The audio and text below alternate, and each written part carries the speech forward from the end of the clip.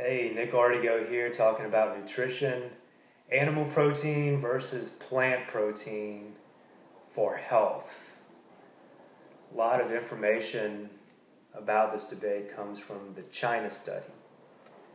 A researcher, Dr. Campbell, looked at various populations around the world and looked at the connection between their diets and their rate of development of modern diseases, various cancers, diabetes, heart disease, autoimmune diseases. And there was a distinct connection that he found between animal protein consumption and disease development, meaning the more animal protein that one eats, the higher their chances of developing all these various diseases. So there's definitely a correlation there. So he advocates plant-based, 100% no animal diet. People who are critics of the China study point out that none of the populations that were studied in these series of studies were completely 100% plant-based. No human population, no long-term human population has ever been completely 100% vegan.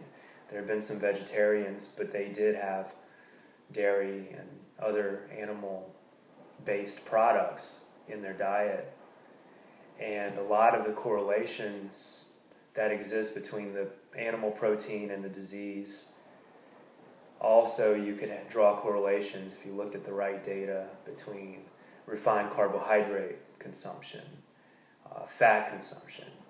So I believe that animal protein, at the amount that it's currently eaten in modern Western society, is definitely related to disease development. Is that enough? Is that enough to say that going completely vegan is the only healthy way to go? I don't think so, because there are correlations between other things. You can definitely have a junk food vegan diet that's full of refined carbohydrates, and that won't be any healthier.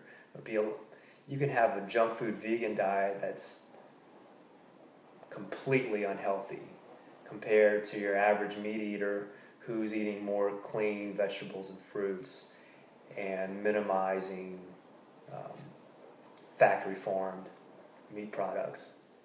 So that's from the health standpoint. From an ethical standpoint, I can totally see where being vegan is the better way to go if you want to minimize the amount of harm you're doing to animals, because our modern meat production relies a lot on factory farms where there is a lot of cruelty to animals.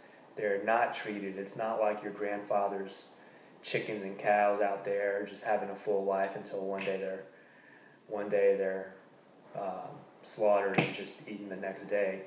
There's a whole process where the animals are pretty much tortured for their whole lives in unsanitary, unhealthy conditions. So that's my take on animal protein versus plant protein. I tend to be a mostly plant-based eater. Not too OCD about it though. I do have some eggs, I'll have some dairy sometimes. And if the meat is of a quality that I find appropriate, meaning 100% grass-fed, then I'll go ahead and eat some meat sometimes.